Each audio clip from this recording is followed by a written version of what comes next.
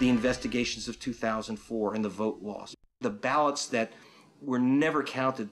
We reported this all over the planet, and we could not get this on US TV for anything. We tried, believe me, we tried, and it was simply not permitted. Frankly, I put off writing about the election because, like everybody else in the country, if there's a real problem, why isn't it in the newspapers? Nobody had picked up any stories. The only times we'd seen something were a couple articles in the New York Times saying loonies on the internet say that, votes had been switched, something like that. We were furious. I can see the decline in journalism in the Wall Street Journal, especially on the editorial page. And you would have expected the Wall Street Journal to see an opportunity in a story such as the disparity between the exit polls and the vote count that was being neglected by the so-called mainstream or corporate media. There are a lot of reasons why the press has failed us as badly as it has.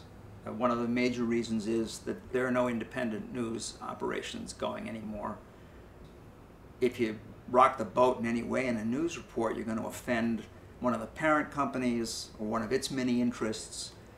General Electric owns NBC and so on, and MSNBC, and each of the networks is owned by an enormous corporation. And they have a million huge, powerful advertisers that they have to answer to. How do you counter the incredible amount of money and resources that they have, this enormous force?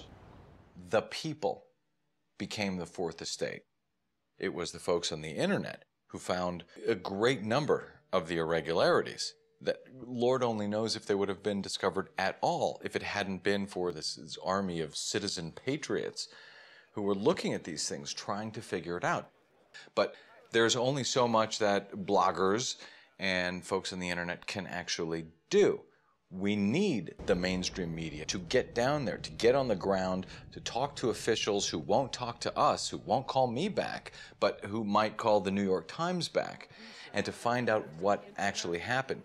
If we face up to the implications of our democracy having been subverted so deliberately and on such a grand scale,